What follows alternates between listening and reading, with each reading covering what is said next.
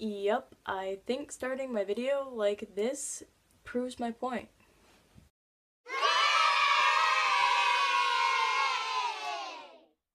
Okay, so here's something that I would just like to say already. I know that I'm short. That's one thing about being short is everybody loves to tell you that you're short. Like, oh my goodness, Catherine, have you ever known how short you were? Like, you're really tiny. Like, thank you. Yes, I know I'm short. I've been short my entire life, but thank you for this heads up, this eye-opening information. Thank you. Most appreciated. Thanks. But being short is not all that bad. For dances and stuff, us short girls, we get to wear these. You get to wear heels. I mean, these aren't the highest of heels, but these were the closest heels I had, but we get to wear heels. And we're still not as tall as the guy that we're with, alright? It's like perfect height now.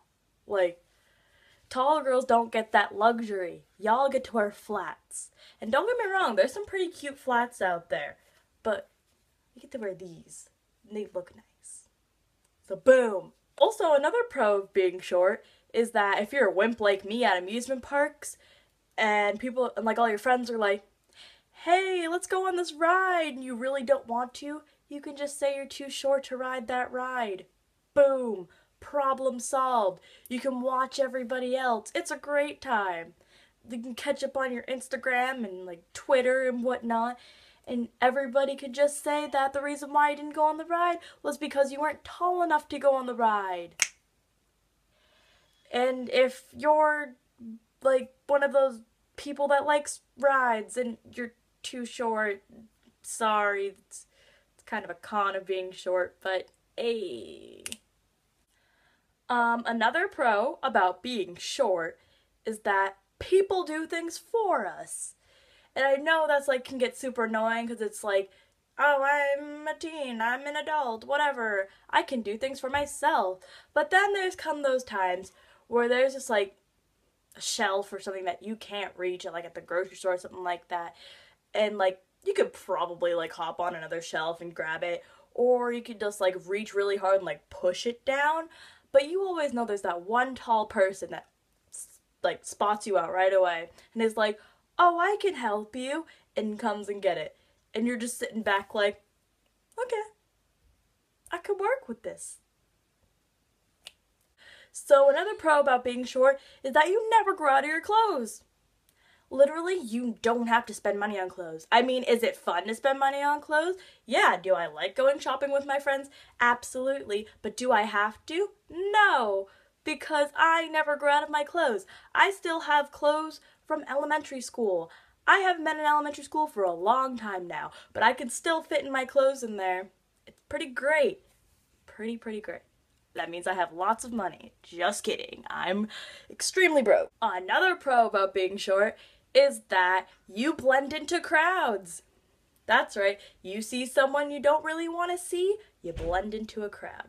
You go to school and you see a teacher you don't like, you blend in with a crowd of people.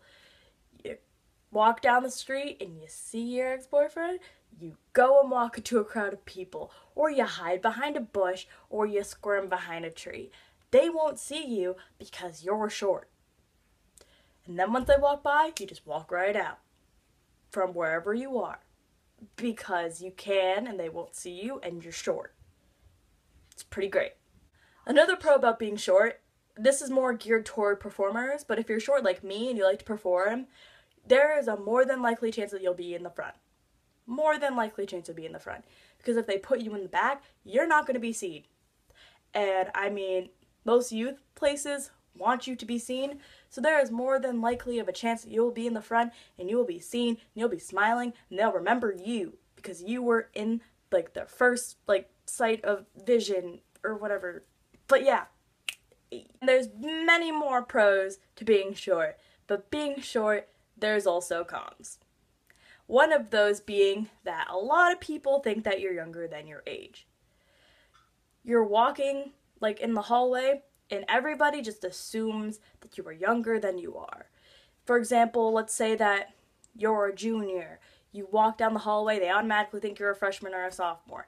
It's annoying, but it happens. You can't reach things. And I mean, like, I know, like I was saying before, that most people will reach things for you, but you don't want to live your life like that for, like, the rest of your life. You can do things for yourself. And that's one thing that we can't do, is reach other items. Hashtag I hate the top shelves. Another annoying thing is that right now, filming, I'm on my knees. Technically I'm on my feet, but like I'm on my knees too. And I don't have a tripod at this current second, so I'm using like this like cubby holder. And this really hurts, and I wish I could just sit down, but I can't because I'm too short, and I'd end up like this. And you can't exactly film a video with only like half of your face. Another con about being short is that everyone likes to point it out, or they like to make names about it.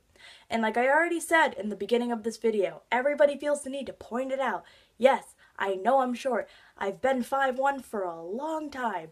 I understand that I am a short human individual.